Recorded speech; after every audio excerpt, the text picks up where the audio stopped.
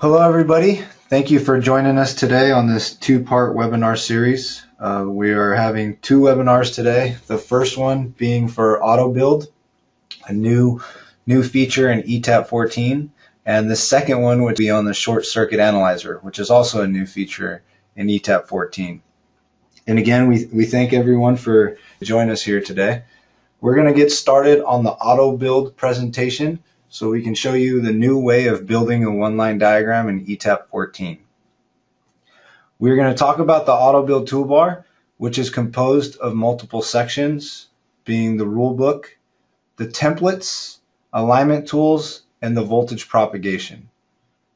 So with that being said, we're going to bring up ETAP so we can show you the way you build a one-line diagram. Now let's start with what we used to do on a one-line diagram in previous versions of ETAP.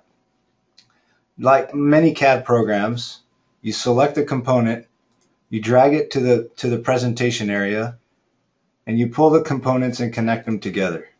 So it's as simple as easy, click, drop, and connect.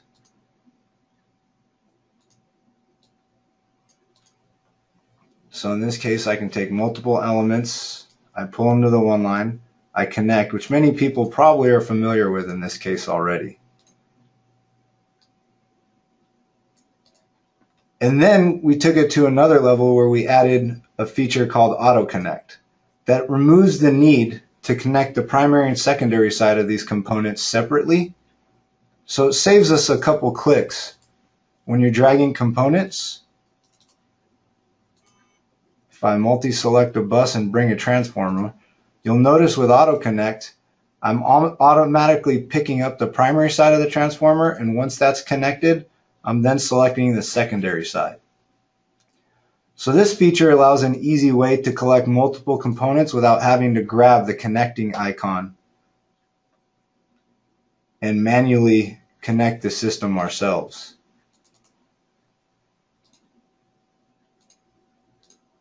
So in this case, I'm quickly building a motor control center here, and I automatically have the motor terminals to connect to the bus. Now we've taken this one step further.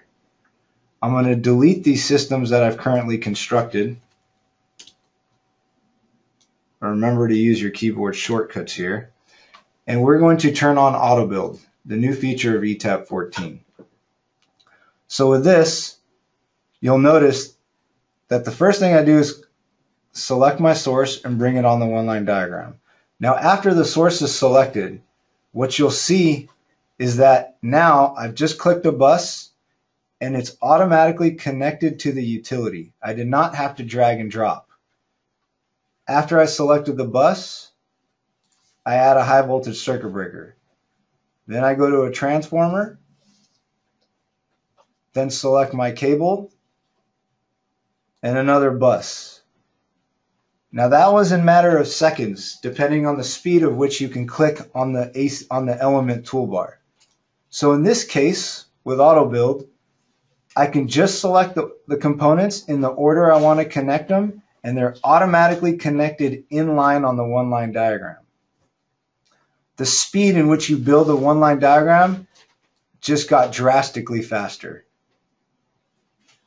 And I continue to do so with protective devices as well. So I select current transformer, relay, breaker, and you see that we're automatically continuing this build in a matter of seconds. I connect the bus here. And at any point, I can use any of ETAP's current tools, such as composite networks, composite motors, any of our connection elements, switches. They're all accessible through the Auto Build feature. And if I drag an element, let's say I select a cable here, we can auto insert. Now historically in ETAP, we've always been able to auto insert protective devices. So in this case, I come in here with my protective device, I put in the fuse, and it automatically connects in line with the one-line diagram. With ETAP 14, we've taken this to another level. For example, if I go from the fuse to a load and I've forgotten my cable, now I can easily auto insert a cable as well. So in this case, I clicked on the connection line, I clicked the cable, and it was brought in right in line with that load. I didn't have to hit delete, I didn't have to disconnect, I didn't even have to drag the cable. I just clicked the connection line and clicked the cable, and it got brought in automatically. Let's remove this cable and use some of ETAP's other tools, such as the composite network.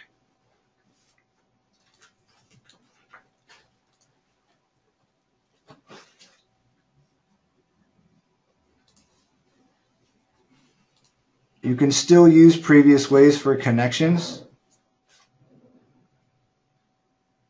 So if I connect to this bus here, and now we have a new way to select symbols. So in the right-click menu, I have a bus node option where I can change the node from a bus to a node and incorporate different sizes as well.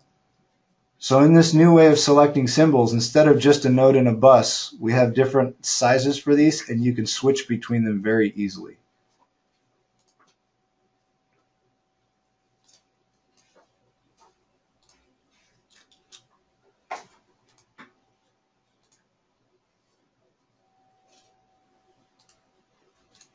Once I have the composite network in, I can open the composite network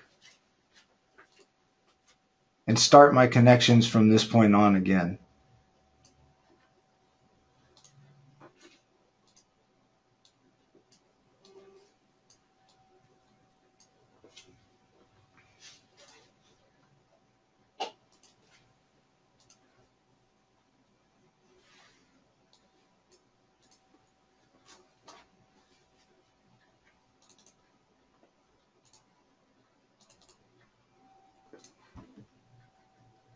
And again, once we have this selected,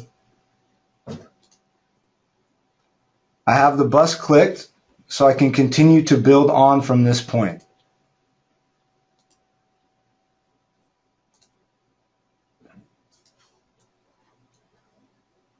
You have to have the component from which you want to continue highlighted.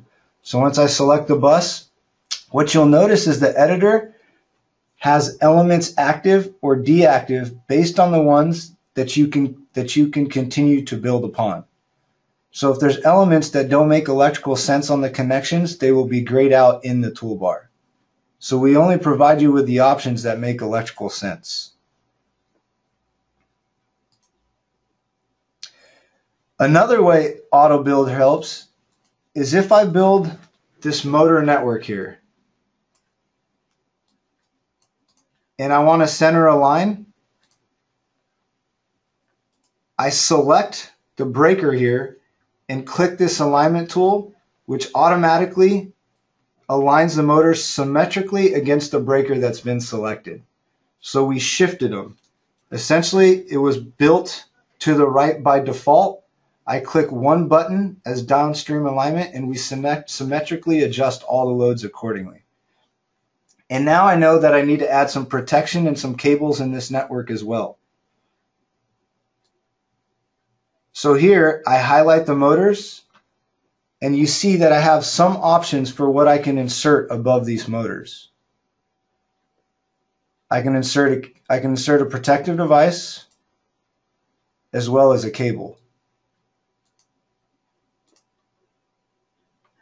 Now, instead of going one by one, which we previously had to do, in previous versions and many other programs, you have to add a breaker, add a cable, add a load. Add a breaker, add a cable, add a load. In this case, I was able to quickly build all of the loads by just clicking them multiple times on the element, highlighting the loads, and auto-inserting the cables and the breakers for all the motors automatically.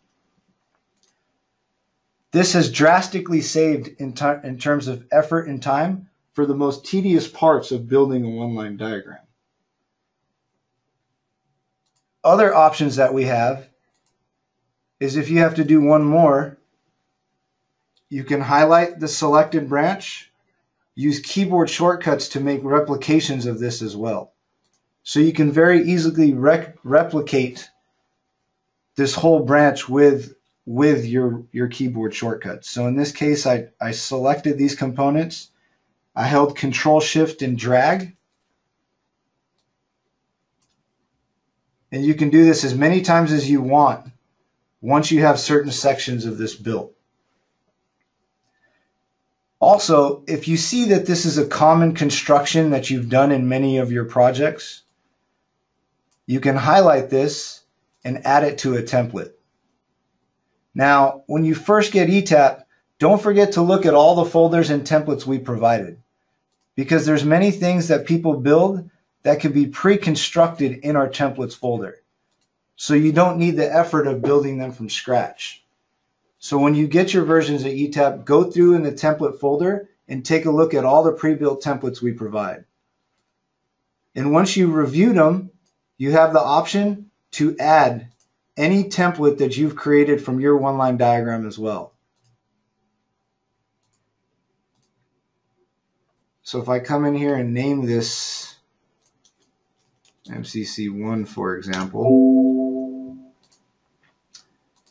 I have a list in the AutoBuild editor of the most recent templates that I've provided, allowing me at any time to reconstruct or bring back these templates for the current project or any other project I've worked on.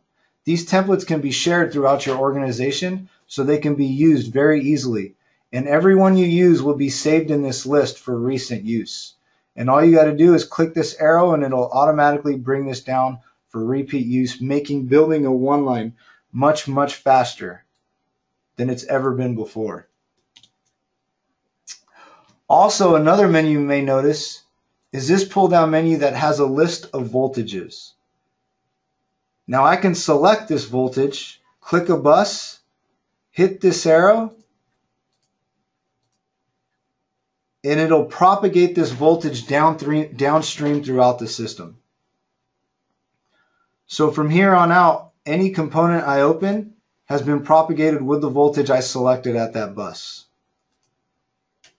You can also do this upstream up to the nearest transformer.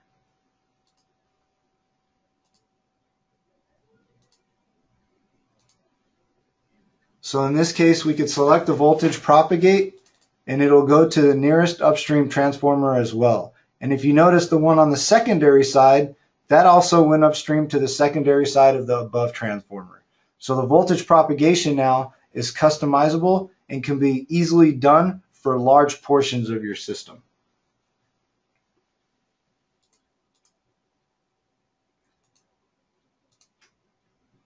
And don't forget in ETAP 14 that our composite networks have now been enabled to have unlimited connections. So in this case, at any point, you can take different components, and instead of clicking on a pin, I can go into the composite network and connect to any part that's inside.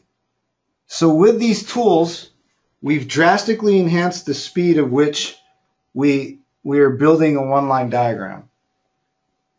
Also, another feature that we've added is I can select portions of the system, move them as future state so that they're built in the future, and in the theme editor, I can take my future state components and make them transparent. What this does is this hides any components in the future, so that when I select OK on this theme, any future components will be hidden, and this is all base dependent. So in this case, I'm canceling out just to show you that all of this is base and revision dependent.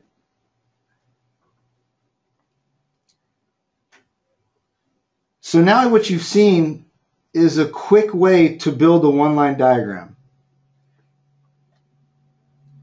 And also, don't forget to use your alignment tools as well, which is also shown in the Auto Build toolbar. Now, in this version, we've made building a one-line so quick that I built that so quick that this webinar wasn't too long as well.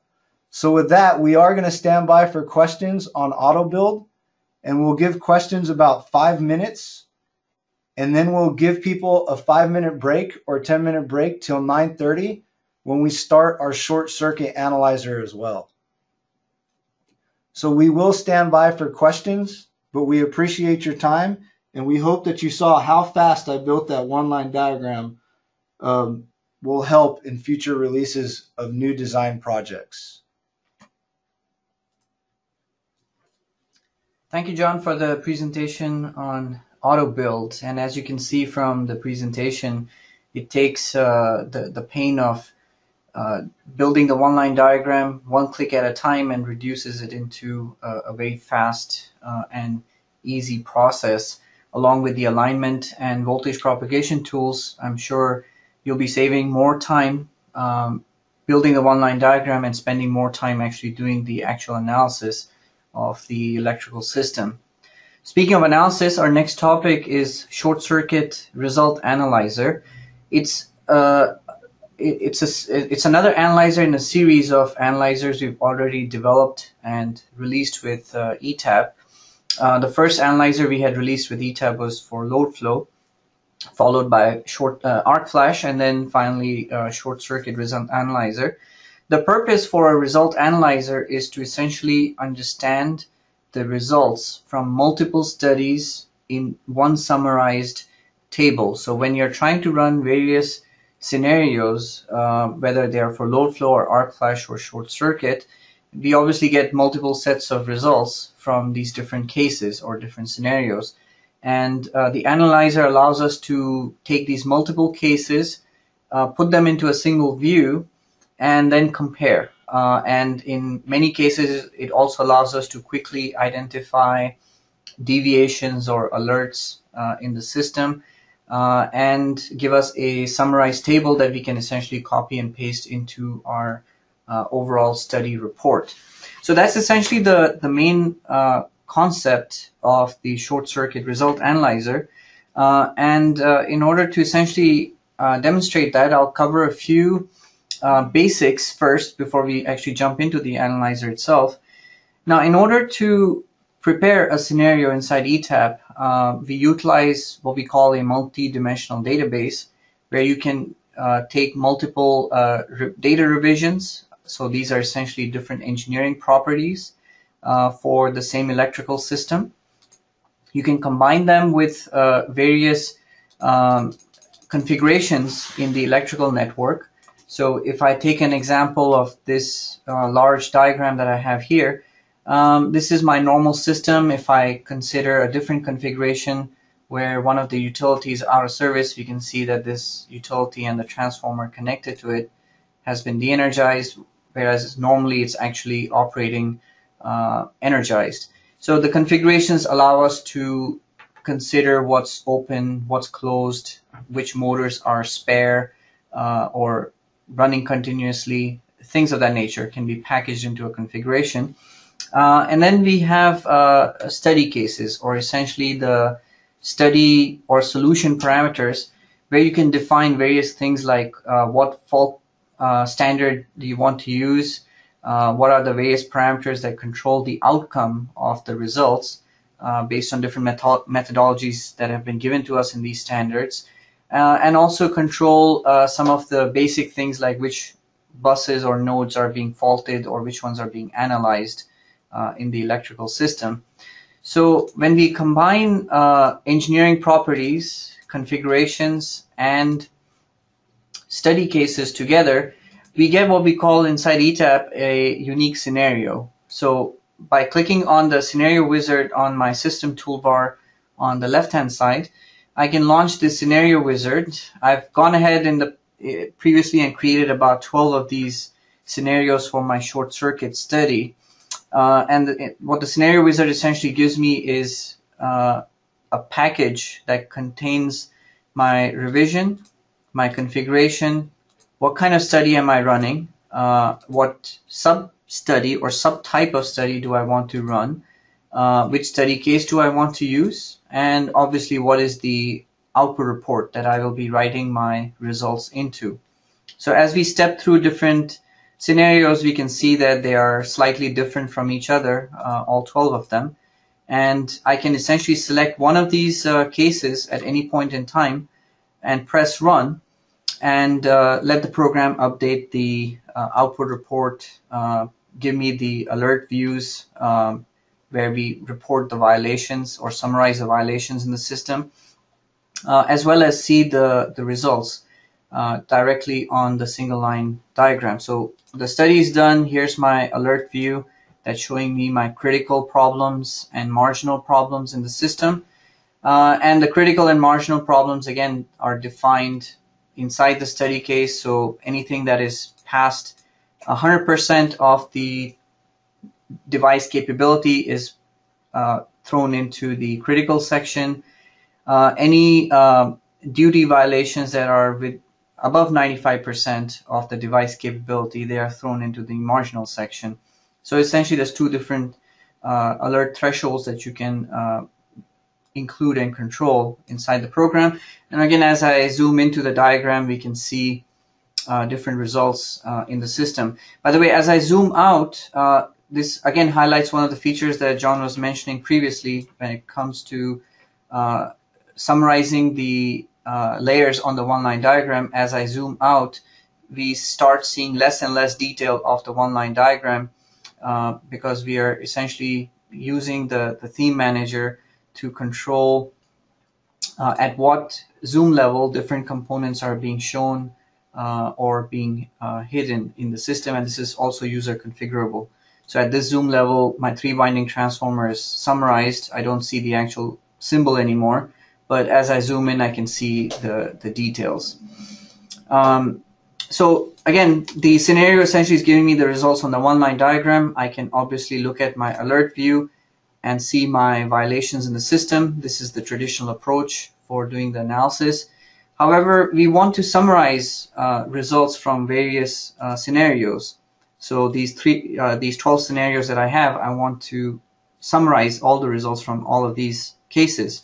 So before I get to the summary, the next step I want to do is go to the study wizard and set up all the 12 cases that I want the program to run. So you can think of the study wizard as essentially a batch run, 1 through 12.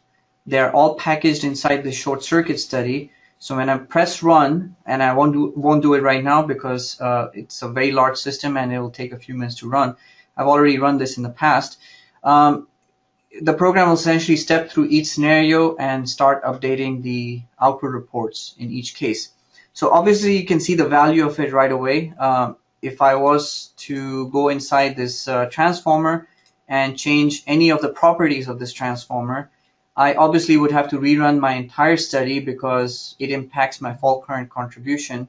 Because it's so close to the source, it will impact every single component in the network. So by changing the property on one of the component, I can just quickly go back to my study wizard, press run, and get all my short circuit reports or load flow or motor starting or transient stability, all of them updated in one shot, and go back to my analysis and spend more time actually trying to find the problems and provide solutions or recommendations to for the electrical system. So I've already run all of these cases. In order for me to bring up the short circuit analyzer, you can actually access it from the short circuit toolbar right here. I'm currently utilizing an IEC short circuit scenario, therefore I'm seeing the IEC short circuit toolbar. If you were utilizing the ANSI standard, you will obviously see the ANSI short circuit toolbar. Regardless, the analyzer is for both ANSI and IEC, so when I click on it, the program gives me a selection for my standard. First of all, I can choose between ANSI or IEC reports.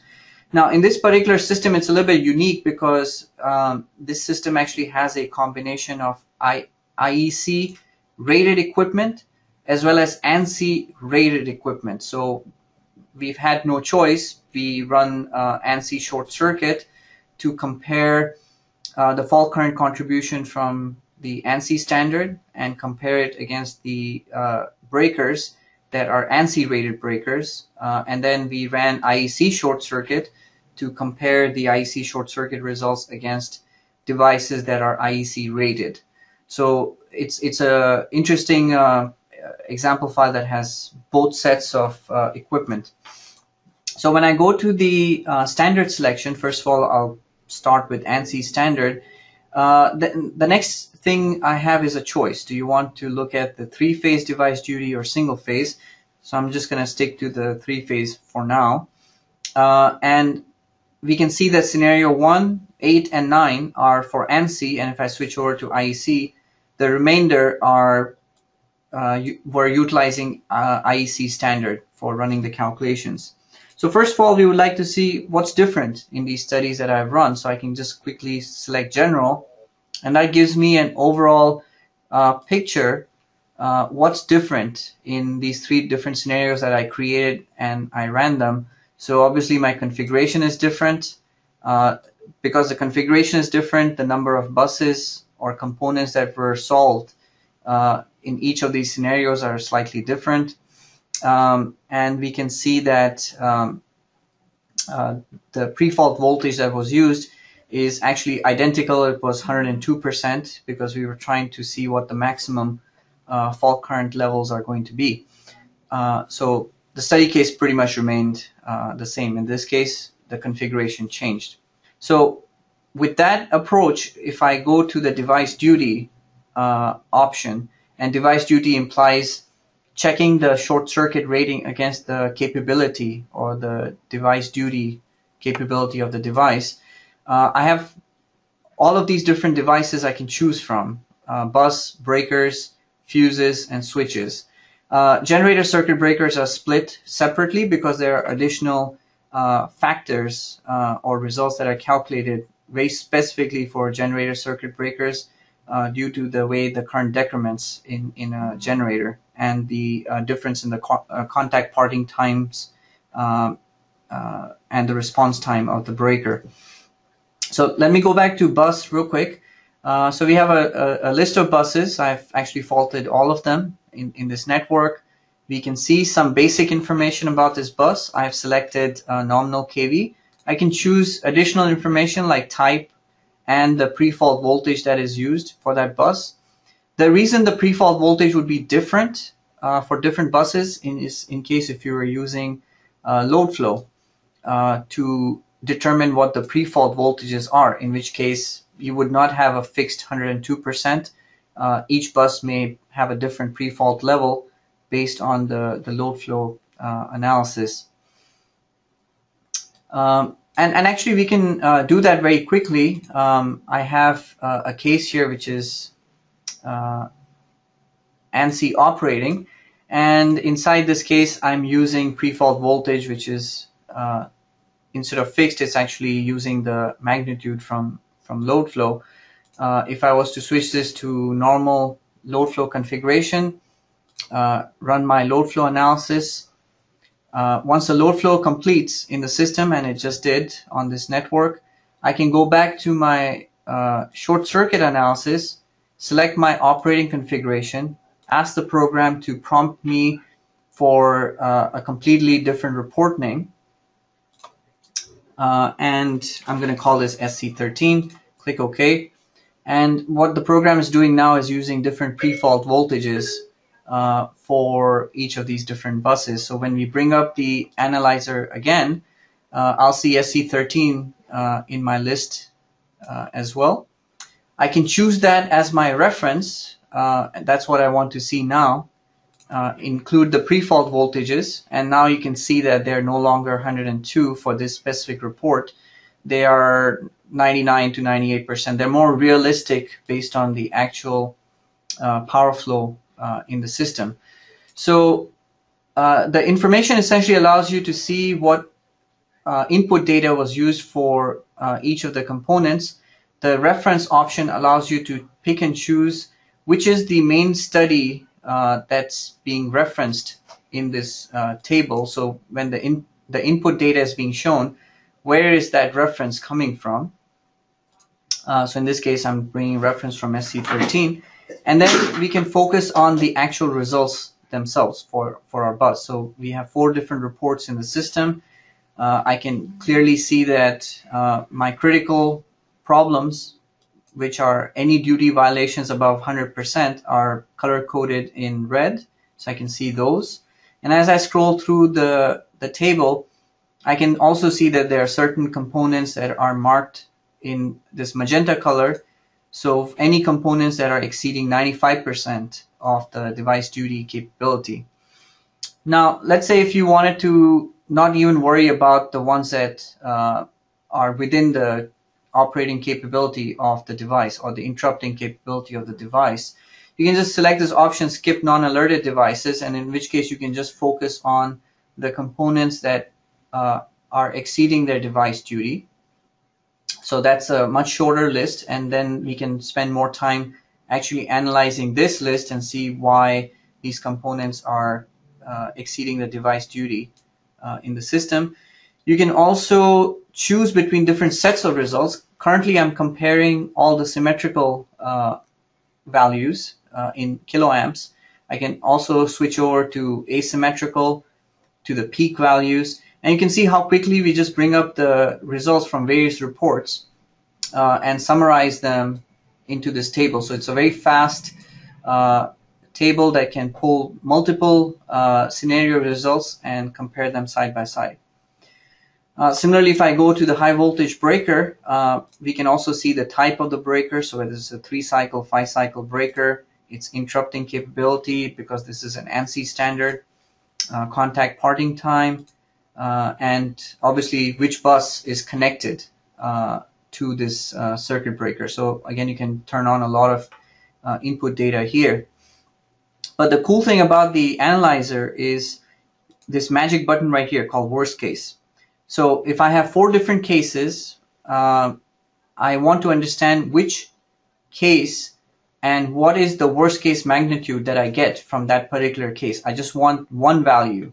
Give me the worst case condition that I need to compare against the breaker or bus capability in order to decide whether I need to upgrade this breaker or not. And if so, what value should I choose?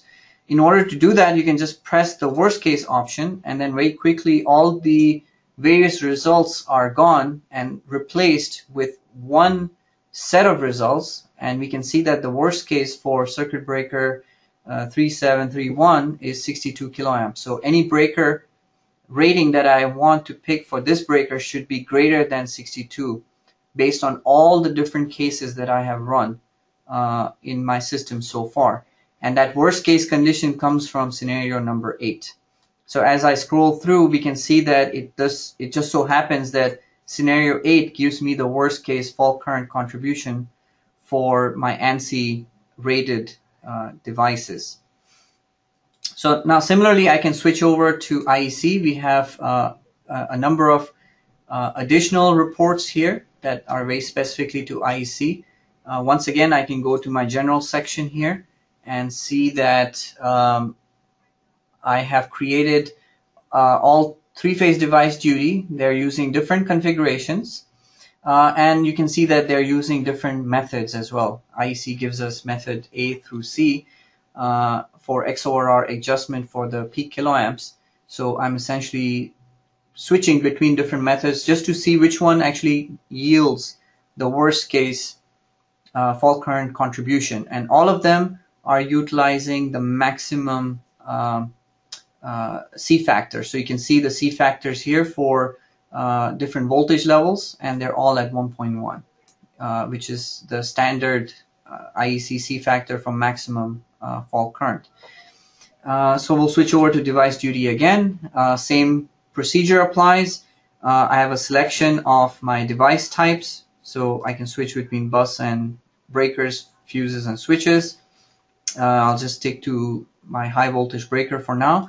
You can again choose your input data just like ANSI for each of those devices. You can pick which result you want to compare. So IK double prime versus peak current versus the DC current, the short time withstand current. All of those can be easily pulled up from the reports and displayed. And once again, if you are selecting, let's say, the peak current, and we want to compare against the device peak capability, we are color coding the critical and marginal values and displaying them in this table. So once again, I can click on my worst case condition, and I can see that for all of these breakers, their size or rating must be greater than 90 kiloamps peak. So it kind of helps me or assists me in evaluating or picking the best size for the circuit breaker. But here you can see that these values were mostly generated from scenario number 7, but then there were certain cases where a different scenario resulted in the worst case value. So in a case where the tie breaker was closed, it so turned out that these two breakers had higher duty than if the tie was actually open in the system. Some minor options here, just for the sake of understanding. You can also choose to switch the values between kiloamps and amps. So very quick toggle button here. And if you decide to see the voltage in volts instead of kilovolts, you can also toggle from here directly. Now let's say I wanted to take this data into Excel because I want to do different types of additional analysis through Excel, or color code things in a different manner. You can just select this entire table, Control C or copy this table. I'll bring up an empty Excel workbook here, and I can just simply paste that information into the system.